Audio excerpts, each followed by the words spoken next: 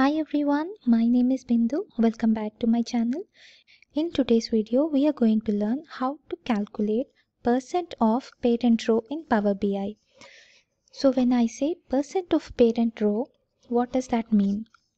If you look at my screen here, we have car brands. This Alfa Romeo, Citroen, Skoda, these all are car brands. And the ones here, the 156 and Spider, are the models for this Alfa Romeo. So we have brands and their models and their price, and we also have percentage share of model's price. Okay, and this percent share of model price, this represents the percent of parent row. So now let's see what does that mean. So if you look at this Alfa Romeo, this brand has two models, 156 and Spider.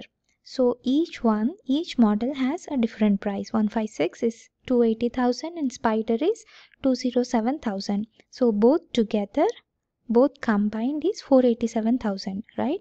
What we want to calculate here is how much is 280,000, how much percent is 280,000 in this 487,000.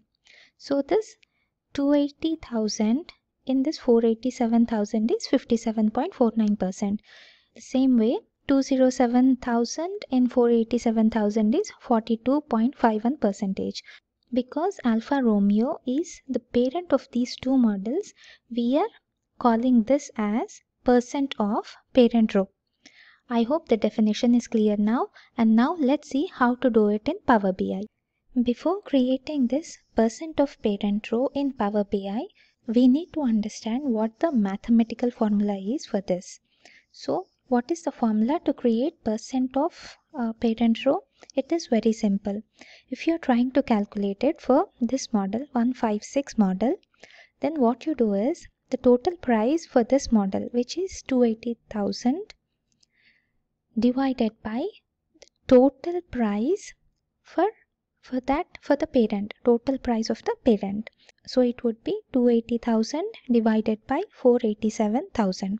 Let's see what result it gives in the calculator. So it is 280,000 divided by 487,000. So you do into 100 because it is percent.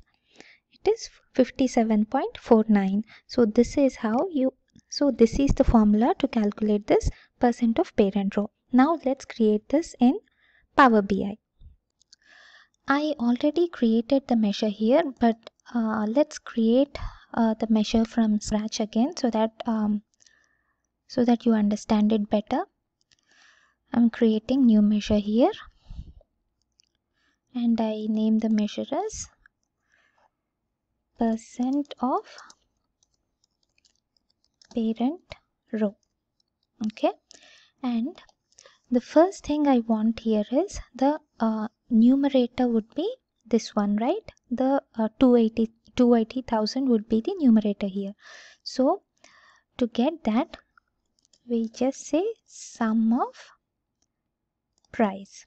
So this is the first part. So we are dividing the first part and second part, right? So we use the divide function here.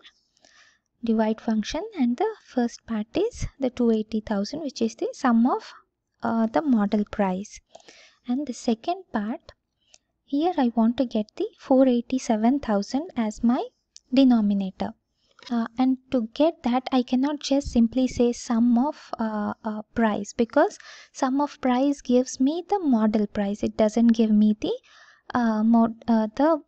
parent price, the car brand price, right? So for that I have to remove the filters. I have to remove the model filter from this car brand. So to do that I use calculate function. So this calculate function is used to merge basically. So I'm using sum here, sum of price. So until here it gives me 280,000. So to remove the model filter and to get the total price, what I do is I use all function. Okay, all model, and I want to remove the model filter from this all function. So what I'm doing is I give the modulus parameter here, and now this gives us the complete result. Let's see. Let's bring this measure also into this table.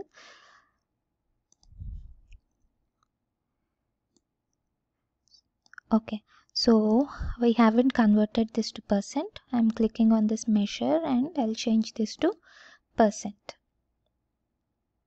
Okay, we are all set. So this one, the last column that you're seeing is the one we just created. So this gives the exact same result. So when you look at this measure again, what we are doing here is we are dividing two parts here. We are dividing the model price by the total price of the brand. Okay, this gives us the percent of parent row. I hope this is clear. If you have any questions, you can ask them in the comment section below. And if you like this video, please hit the like button. If you haven't subscribed to my channel yet, please do subscribe, and see you in the next video. Thank you.